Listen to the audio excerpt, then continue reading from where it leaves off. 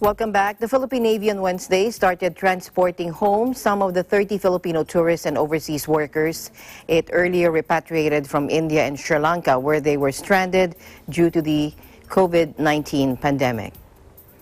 Lieutenant Commander Maria Cristina Rojas, Philippine Navy Public Affairs Office Chief, said in a statement that the repatriates have already completed the required quarantine period aboard the BRP Davao del Sur and have been found negative of COVID-19 in swab tests conducted upon their arrival last week.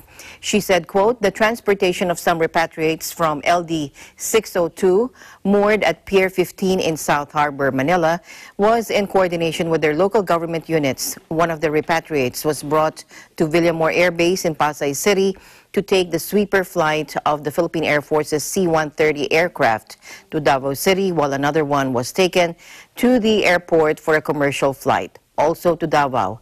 Others were fetched by their relatives. The 30 repatriates, 18 from India and 12 from Sri Lanka, were given a ride home after the BRP Davao del Sur and the offshore patrol vessel BRP Ramon Alcaraz fetched a donation of 200,000 pieces of face masks from a Filipino businessman based in India.